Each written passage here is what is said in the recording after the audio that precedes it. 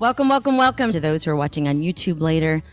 So I do want to say that those of you, if you've decided to stay in bed, we have to look at you as working undercover. So as we go into prayer, I do want to challenge everybody. This one thing is so important. Challenge what you're doing. Are you living your life for God, or are you just kind of repeating a day after day after day? The challenge is seek God, see what He wants you to do today, and be ready. Lord, we ask you to challenge us today. Challenge us to listen to the sermon, to pay attention. Challenge us to be changed in any way that we need. We ask these things in the name of Jesus. Amen.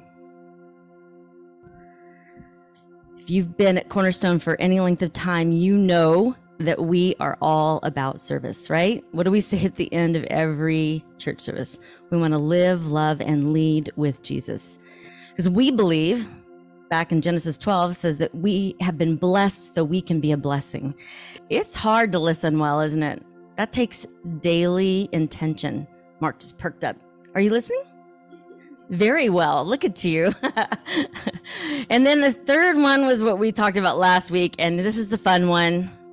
Eat together. Right, Tito?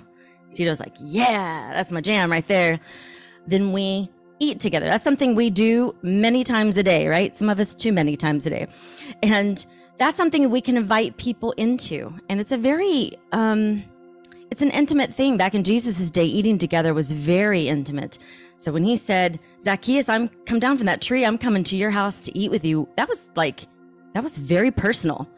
And so even today, like to invite somebody into your home and cook them dinner, that's a very personal, intimate thing. Then the fourth thing, this is what we're talking about today, the S, and that is to serve with love. Serving with love. You know, is there any other way to serve? I mean, maybe. Do you think? Can you serve with the wrong motives, maybe? Right? Sometimes don't we sometimes serve to get something, or maybe serve to be served, or serve to look good, or serve to get favor. But we want to serve with love. Love has got to be our heartbeat. What are some of the ingredients of serving with love? What does it take to actually be a servant? Humility. Yes. Oh, top of my list. Yes, Stephanie.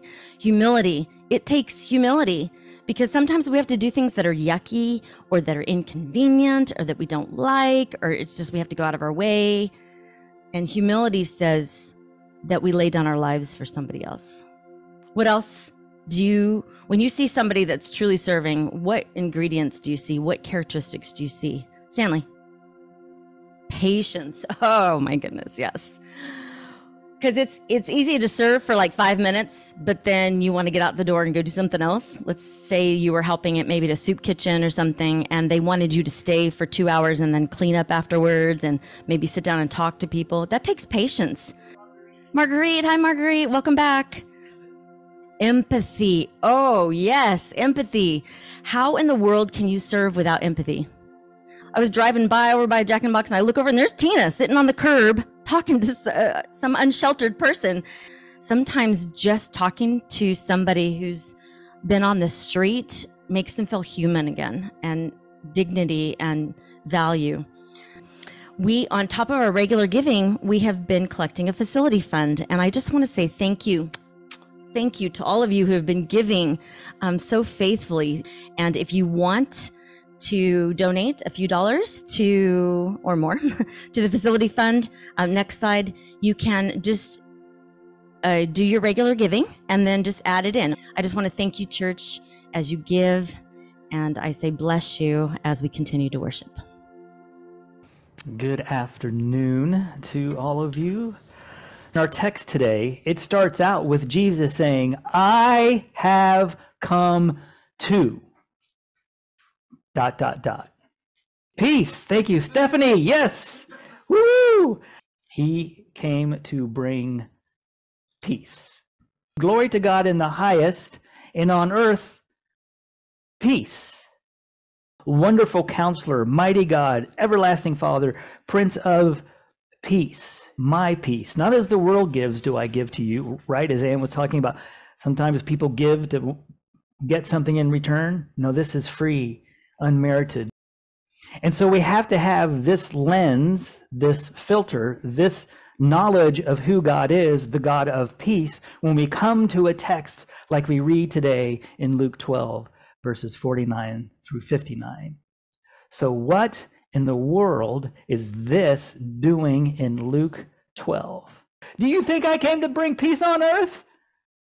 After what I just read, most of it would say, yes.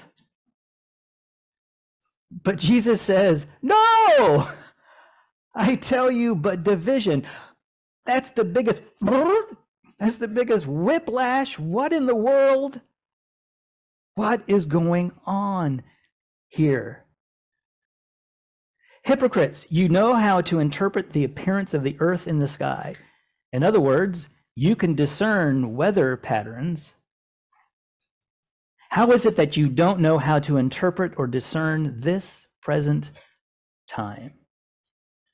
What in the world? What happened to our peaceful baby Jesus? But Jesus comes with a new way of being, a new way at looking at power and authority and the cultural structures and systems of the world. And when you start messing with the status quo, does everybody jump up and yay, hoo-hoo? Jesus is coming to mess things up. No, there are power struggles. The selfish get more selfish and the covetous get more covetous, especially if a mirror of truth is put in front of them, the mirror of the truth of Jesus. This is who I am and this is how I created you to live. If you don't like it, there's going to be division. In that day and age, the only way that peace was brought about is if you were the ruling authority. Caesar in Rome, the way that they spread their peace, their Pax Romana, was to invade nations and say, are you with us? And so Jesus is saying, I know what you're thinking. You're thinking, if you think I'm the Messiah, that the way we're going to have peace is if me, the Messiah, overturns the ruling authority. And the only way you can do that if it's all out war, right? Violence. That is not what I came to do. I bring division. In other words, my way of life is almost so opposite of the way of what is thought to how you get power, how you're successful, the importance of money, just all of the value, not all, a lot of the value systems of the world. Jesus comes and just knocks right up against that, which will do what? Cause division. But we have to be discerning today, too. It's like Jesus saying, how convenient. You're pretty smart, and this isn't a put down, you're pretty smart when you can discern these weather patterns. Now pick your part. But how convenient. You're so blinded by your idea of peace and power, and you're still beholden to the system and the structures and the worldview that you have.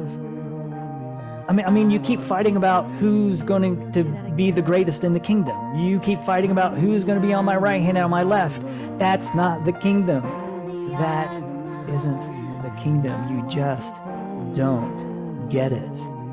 I want to see. All together, open the eyes. Open the eyes of my heart, Lord. Open the eyes of my heart. I want to see you. I want to see you. I want to see you. This is our prayer.